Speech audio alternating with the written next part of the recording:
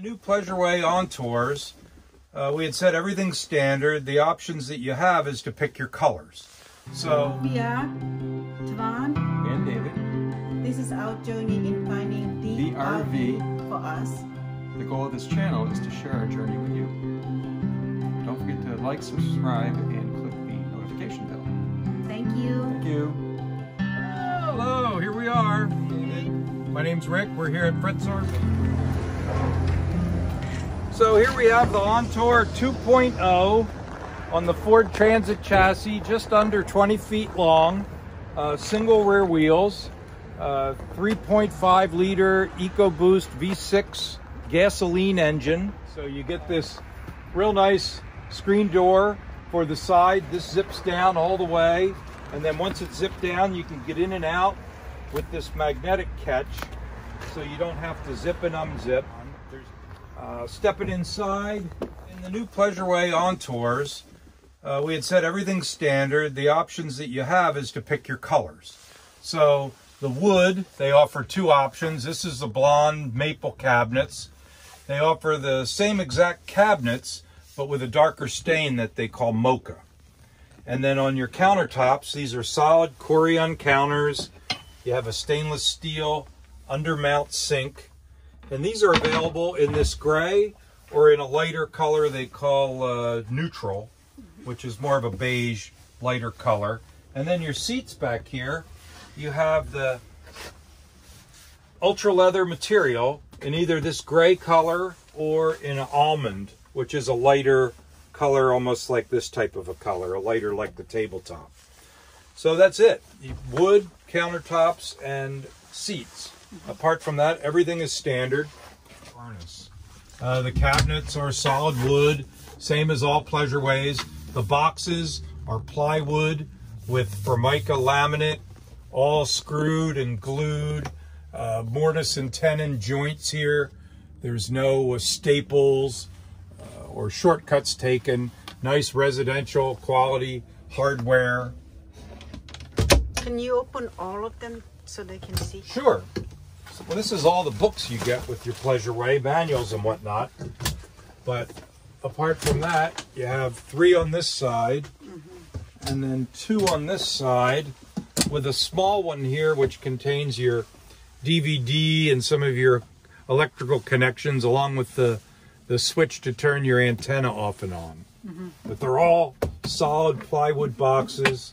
A lot of the competitors use particle board or flake board, and then they cover it with a wrap, which is really like a vinyl picture of wood.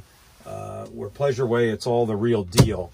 All built right in Saskatoon in their own wood shop. Everything closes up nice and firm. Here you have a large drawer directly underneath. You have a drawer here. These are the remotes for your entertainment, but these are all soft close drawers. And then under here, you have storage as well.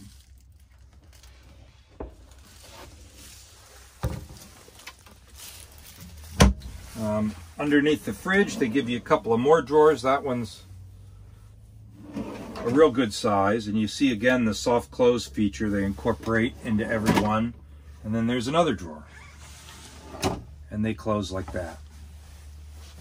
Back here, this is the new compressor refrigerator that is standard on the OnTour.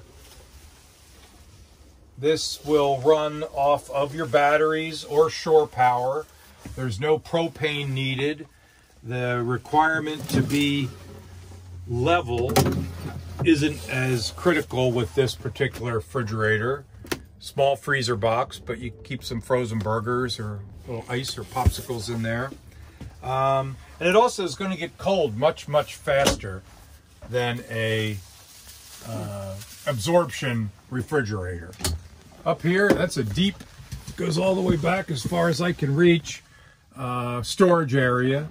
While we're looking up here, they also have the large roof-mounted exhaust fan that has variable speed control, and it has a rain sensor that if it gets rained on, it'll close by itself. Just moving around briefly here, I guess, if Tavon can swing around this way. Here's a wardrobe closet that gives you some room for hanging clothes, jackets, and whatnot. So again, you can see the quality of the hardware, the way these doors are built. They're all handmade right at the factory in Saskatoon. The induction cooktop is a new feature for Pleasure Way. This eliminates any open flame here in the kitchen area for safety. These induction tops, if you do a little research on them, they work with a magnetic pot. You need a particular type of cookware. But once you heat your food, you take it off, this cools down almost instantly. So it's a lot safer, a lot easier, and it'll operate right off of your lithium batteries. You have a microwave down here. Again, that'll work off of your inverter as well as being plugged in, or with the with shore power, whichever you like. Can you open the Yeah, we'll open this up. It's a little bit smaller than some, but of course the whole motorhome's scaled down to some extent, so it's fine for most people to do what they have to do.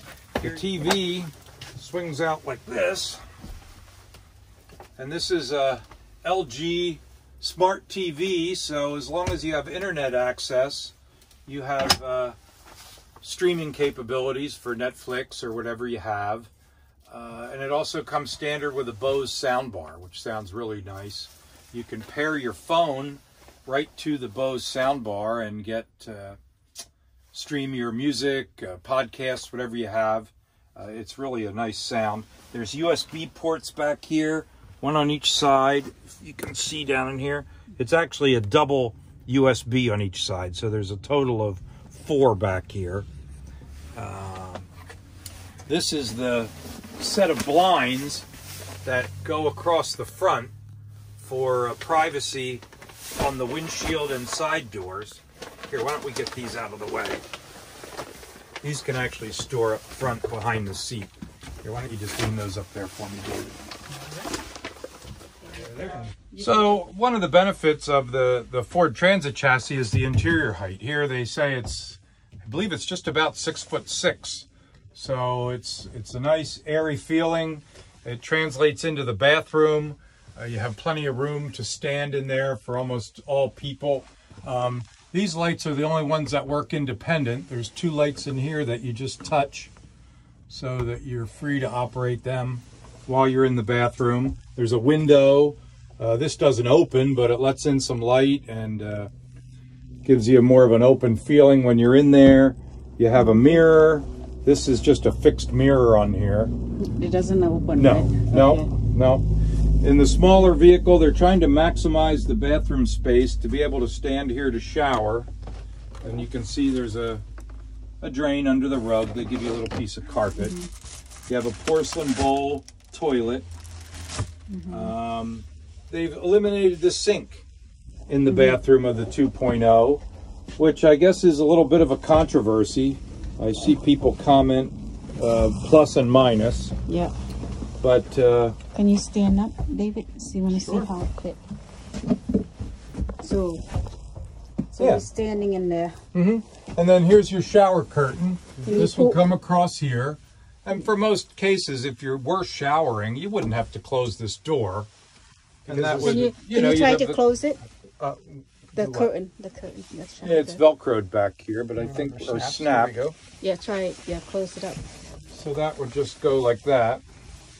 There's a little Velcro here to catch the side. Yeah. Top.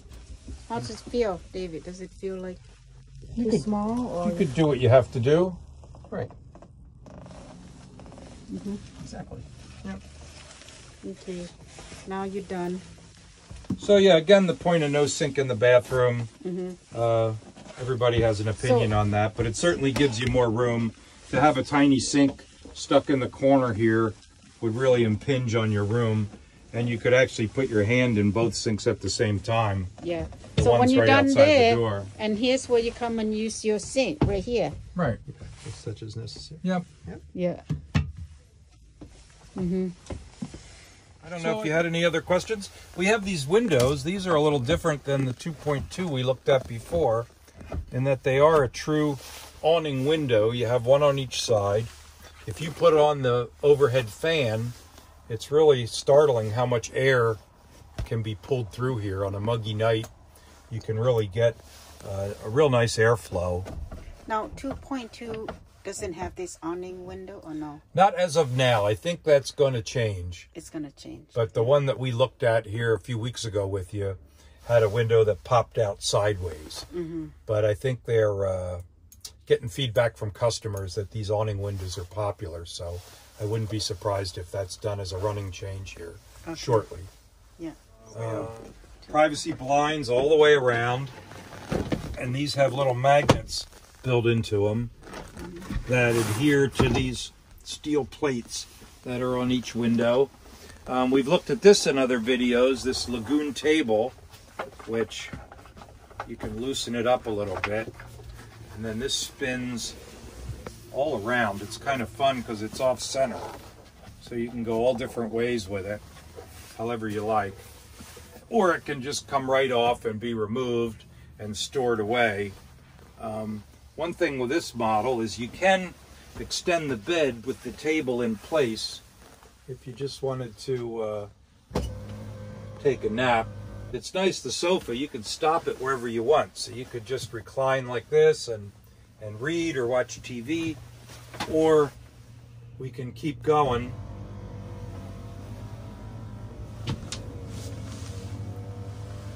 And extend it flat out. So in this model, you'd sleep this way. Can you go the other way?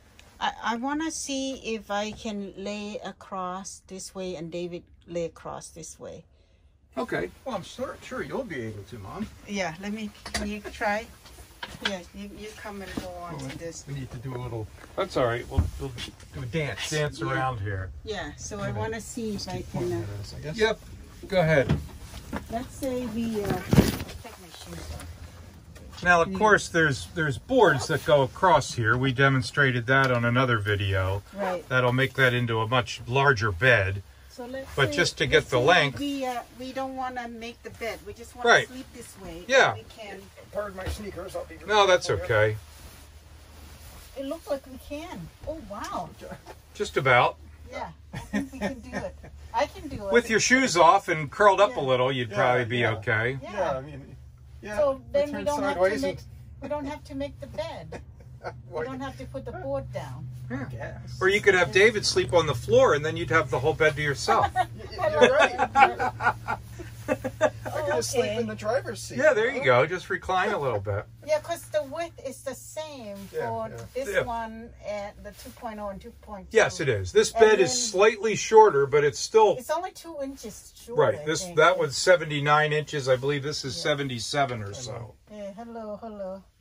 It's our best angle. No, it isn't. Yeah. Oh, this is good to know that we don't have to make the whole bed. No, if you just stop for a quick night, you could... Certainly, Or just for a rest, you could pull over, and there you'd be. I would just fit if I didn't have my... So I think what we would do is put... This has its own sheets. And that one has its own sheets, and we might never have to use that. Just use this. Yeah. The fun thing is when you buy it, you can do whatever you want. There you go. What? You mean that we can do that? Oh, this is good to know. I can do whatever I want. It's kind of an inside joke. People always ask us, well, what goes in here? What goes in there? I said, well, if you buy it, you can put whatever the heck you want in there. Whatever you want. Yeah. Right. And it's very comfortable. It is. Yeah. It's a memory foam. It is comfortable. And it smooths out real nice. Yeah. Even where it looks a little lumpy, when you lay on it, your weight of your body just smooths that memory foam right out. Yeah. And the ultra leather is nice and soft. It doesn't get real hot like real leather would. You can wipe it up with spray cleaner if you'd spill something on it. You notice there you have the 2 shoulder belts in the back. So if you have rear seat passengers, they can be belted in safely. Yeah. Oh, because child seats or whatever. When we look at 2.2, they do not have the shoulder. That's correct. Yep. I'm told that the newest versions that they're starting building now are going to have shoulder belts. Okay, good to know. The earliest ones do not. Right, yeah. For some people, it's not that important, but Exactly. for others it is. So, but in this, they do come with the shoulder belts. Yep. And then this is the what do you call that? Yeah, there's a rear screen that comes down, similar to the side door. Yeah. It's tucked up in there, Yeah, and then there's a blind. Sometimes they're all rolled up when they're new. There you go. So that comes all the way down. If you get the hang of adjusting it just right, it sticks against those metal plates. Nice. Look at that. Yep. So you're completely private once you park and decide it's time to close up. Yeah. That is very good to know that we can lay it Yeah. like that. So we never have to make the bed. Oh, okay. Or put the bed together. I see. It'd be your choice. But if we were to, You could certainly just flop it in. Yeah. we have a video which is it's right here. We take this out. Yeah, the two boards go in between the Yeah. the side seats, and then the cushions rearrange, and you make one big bed. Yeah. So here the boards in here. Yeah, everything stores we'll away. make for the video of when we put the bed together. Okay. There you go. Look at that. It had a. Thank you, Rick. You're welcome. There's a lively discussion on alternate ways to do that very thing. You wouldn't think there was more than one, but there was. I saw that someone had criticized the way I put the bed together, and I did the bed where I took these side cushions and put them in the middle. Right. And someone said, well, you just slide these cushions together and put the side cushions here. Right. Whatever floats your boat, you know, it both works. There is a little bit of a lip on here. Right, because then you have to move. So they don't four sit. pieces. They don't sit as level if you bring these in the middle. Oh, okay. Because this sits up onto the bedboard. So lip.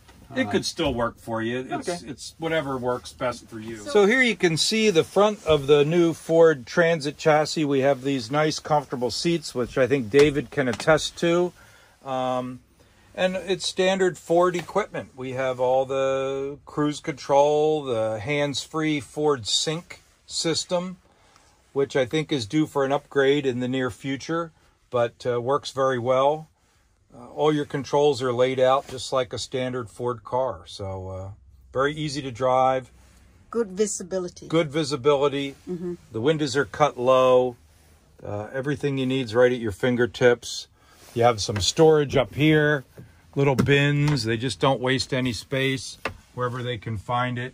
And you can put some loose items up there. Yeah, headroom. You won't bump your head into anything. In and out. There's no shelf here to hit your head. Yep. Back here, if we can see, let me slide the seat up a little. This is a storage spot for your tabletop.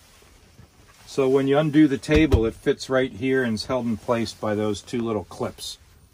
So if you want to make your bed into a full-size bed, you could stow your table right there.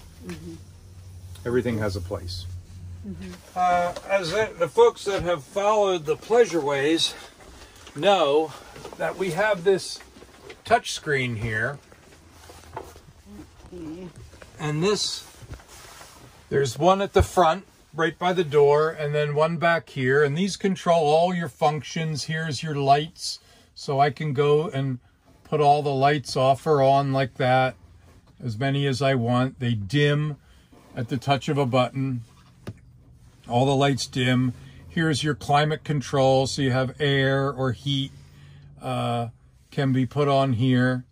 Actually, this is your air conditioning. The heat's controlled by your Truma controller above the door that I showed you earlier. Over here is the plumbing, so you can see your levels of fresh water as well as your two wastewater tanks, your propane, and then down here is the electrical section where you have your voltage. This here is showing the actual usage. So sitting here with the lights on, we're using 2 amps of power. And then these lights here show your cooktop and your microwave. We have plenty of power. They're ready to be used off of your inverter. And then to the right of that is the setup for your generator. And this has a button to start and stop the generator.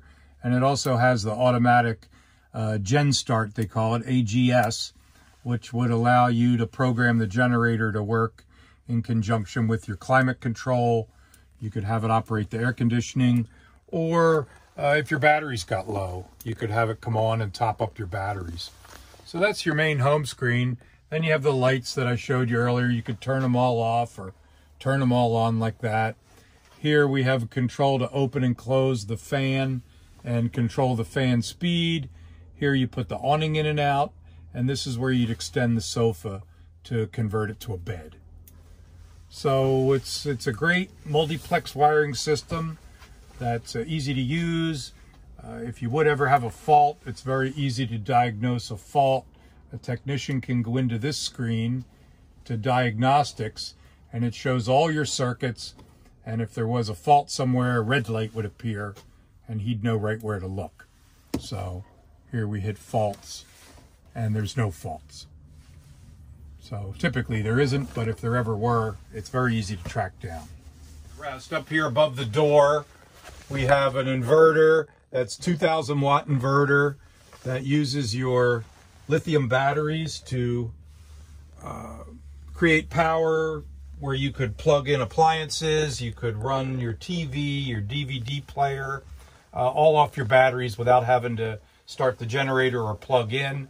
This is a controller for the solar panels.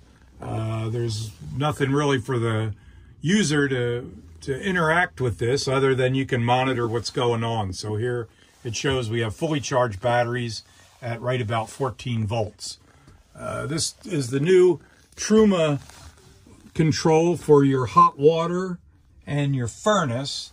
This one is called the Comfort Plus system. Truma is one of the top brands, if not the top brand in the industry. It's an on-demand, tankless style of water heater, and the furnace is now ducted low here, so you get good heat off of your propane furnace.